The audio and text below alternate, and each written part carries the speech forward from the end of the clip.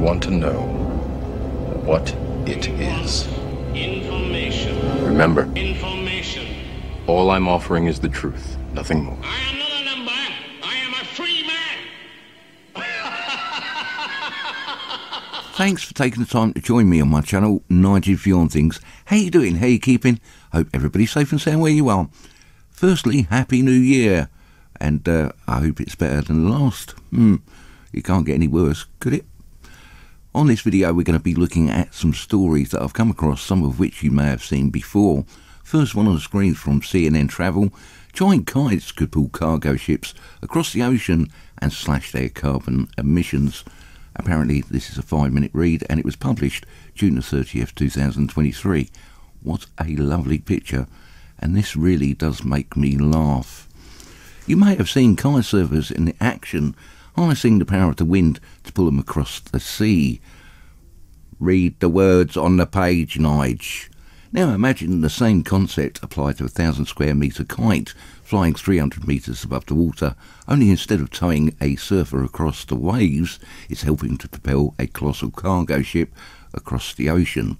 That's the basic idea behind Seawing, a technology being developed by a French company, Airseas, which it says could help cargo ships reduce their fuel consumption and cut their carbon emissions by an average of 20%. Two engineers at a French aerospace company, Airbus, came up with the idea in 2016. Well, for me, that idea's been about for a long time, since the day dot. In the old days, they used to put sails on ships and call them sailing ships. Here's a video of their idea, but tying a kite to the front of a ship and calling it a new invention is just like me tying a horse to the front of my car and calling it a new form of transport. But saying that, I'm quite happy because I'm getting about 15 miles to a bale of hay. I'll leave the links to everything I'm talking about in the description box down below. Nice and simple for everybody to find. A gimmick, yeah, that's exactly what we're just looking at, a gimmick that people are buying into because of global climate change. Something that is definitely real 100%, but for the reasons we're being told, well, that's a different matter. People are just living in a lie. What do I know? Now here's a story I come across that I find very interesting indeed. Ice volcano on the Devil Comet set to erupt near Earth. Astronomers urge amateurs to monitor the sky this weekend. A story from 4 days ago. Astronomers believe a massive comet headed towards Earth is set to explode within a window of time this weekend, starting Friday, December the 29th. I think that's a little bit over the top. Explode! It's going to explode! Everybody run! The Horn Devil Comet, larger than Mount Everest, erupts regularly, and knews.com has learnt that experts may have identified its unique celestial cycle. Let's have a look at a picture, which just happens to be a drawing. But looking around the internet, I've managed to find this from the Daily Star. How ironic. Devil Comet soaring towards Earth is set to blow in gas and ice explosion within hours. And this is the picture of said object, which I find quite interesting. It reminds me of something else that I've seen, and yeah, it is definitely a winged object. Let's go back to this story. Let's have a look at this, and let's go down to see what they've got to say. The cosmic object, officially named Comet 12P Pons Brooks, periodically spews geysers of ice and gas out of its volcano-like horns. These ice volcanoes erupted at half a dozen times in 2023, revealing a pattern that may help astronomers predict its future explosions. They love the word explosions. It's a volcanic eruption. The last few outbursts have been on a 15-day Candice, and I think that's meant to be cycle. Is that a flash name for cycle, Candice? Nick James of the British Astronomical Association, BAA, told spaceweather.com, and we might be coming up to another one. With the most recent eruption taking place around Thursday, December the 14th, experts predict the next one is due either Friday, December the 29th or Saturday, December the 30th. In the UK, that wasn't going to happen. If we were looking up at the sky, it was a total whiteout, lots and lots of storms about, and you might have been lucky to see a gap in the clouds, but definitely not where I am in the UK. The closest point of this object will be in July, I do believe, next year. At this particular moment in time, it's about 144 million miles away, just next door in celestial terms.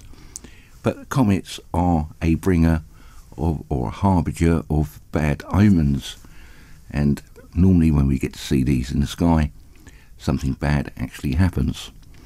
It's like Old Faithful Richard Moles of the BAA reportedly told the outlet. Comet 12P has a super cryogeyser eruption which is triggered by its local sunrise in its location. knews.com reported in October that some observers say with the horns the comet looks a bit like the Millennium Falcon, the spaceship from the famous Star Wars movies. The comet is part of the Cygnus constellation that could be pinpointed with Skylife's celestial guide, which states, given its current brightness, magnitude 10, 12P Bronze Brooks is visible with the help of a binocular with an 18mm aperture or a small telescope. The object was first discovered in 1812, and its nucleus, or chunk of ice and rock, has been estimated to span 10.5 miles across. Put that into perspective, Mount Everest stands about 5.5 miles tall, so it's not really a small object. For me, there's many questions about this object, one of those being, is this the object that many civilizations in the past have written down and described? As it is a winged object coming through space, is it on a cycle that's going to interact with our Earth and cause us some problems? For me, the timing of this object is very impeccable. But what past civilizations tend to describe in the sky is red. This just happens to be white. Now, has this any bearing or relation to that object in the past? But as always, it's for you to decide. Interesting enough just to show you. Here's a story from space.com, and it looks like they're trying to sell us an Xbox, but this will lead us right into the next story very nicely. I'm just going to gloss over it very, very quickly. 400 Earth-sized rogue planets could be wandering the Milky Way. NASA's forthcoming Nancy Grace Roman telescope, that's a mouthful, will hunt for cosmic orphans, starless planets that might even outnumber their orbiting counterparts in our galaxy. Yet again, a illustration. Why can't they just take a picture of a planet and put it up there? New predictions, that was easy for me to say, suggest an upcoming NASA Space Telescope could spot over 400 Earth mass worlds hidden throughout our Milky Way. Milky Way? Is that a chocolate bar? Milky Way that has gone rogue and therefore wandering our galaxy alone. Another chocolate bar. Such orphan worlds are thought to start their lives in a planetary system akin to the solar system, but get kicked out at some point by a mechanism thus far unknown. We estimate our galaxy is home to 20 times more rogue planets than stars, trillions of worlds wandering alone. And there's even more information down below if you want to read it. I'll leave the links to this and everything else I'm talking about in the description box down below, nice and simple for everybody to find. Here's a story that links in perfectly to the last story from the website Knowledge. Has some great stories on this website, but we're looking at this story. Huge planet spotted above Earth, filmed by an amateur photographer. And here's a picture of this. Yeah. The trouble is, the key word here is filmed, and all we've got is some pictures, which I find quite annoying. Our moon is 245,000 miles away, and we've got this object that definitely looks planet-shaped. And we're going to call it a planet for now, but I'm very, very doubtful that what we're looking at is. While shooting the moon near Budapest, Hungarian amateur photographer Ivan Eder obtained the image of what appears to be a planet. An unusual planet emerges against the backdrop of the moon in the image, indicating that it's incredibly close to our planet. Ida looked at the image for a long time but couldn't come up with a reasonable explanation for it.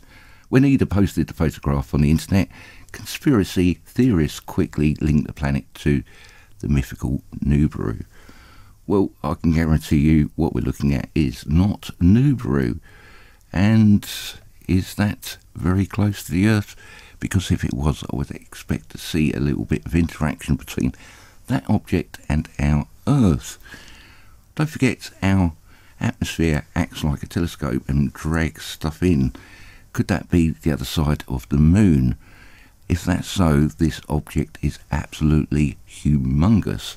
It does look very planet-shaped, that's for sure.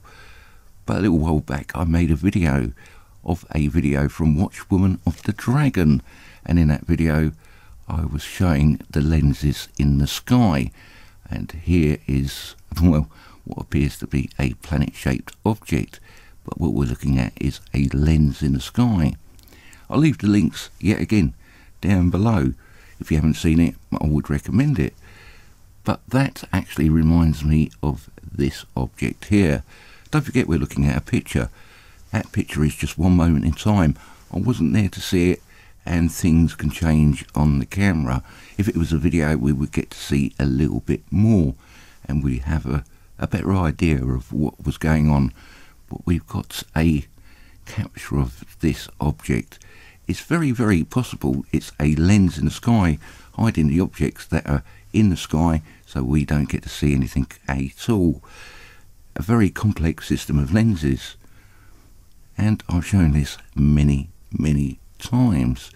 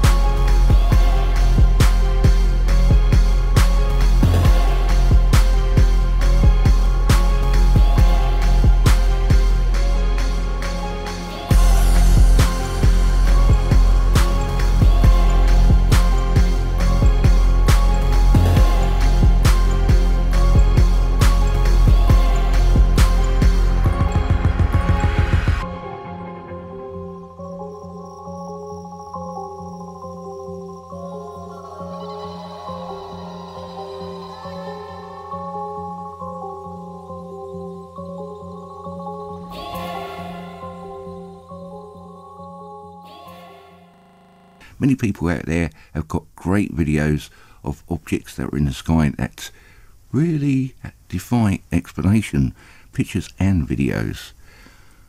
But yeah, others claimed there was a void in space and that the planet seen in the photograph was simply a distorted moon. And there's another picture. There seems to be a lot more definition to this just here, but yet again, it was filmed and all we've got is pictures. It may possibly be a cloud according to some, but we can see that it has a flawless form. Ida claims that he didn't notice anything weird throughout the shoot and isn't sure what he filmed is a camera malfunction or anything real. So in conclusion, what are we looking at? Are we looking at a planet? No, I don't believe so, because the interaction between that object that seems extremely big would be quite substantial between the Earth and that object. I think we'll know about it. Is it a lens flare? No, because a lens flare normally flips 180 degrees in the opposite direction, and that's not what is happening here. So what are we looking at? Like I said before, we're looking at a projected image of a lens back onto the camera, and that's what we're picking up. Of course that can be possible because there's no technology in our skies in whatsoever. At any rate, we're 13 minutes into the video, and if you've made it this far, thank you very much. If you're not subscribed, you've enjoyed my work, please hit that subscribe button, hit that thumbs up button, and if you're not subscribed or gone over to see Watchwoman of the Dragon, I'll leave the links to her channel in the description box down below, nice and simple for everybody to find. Much love, much peace, and I'll catch you next time. Take care.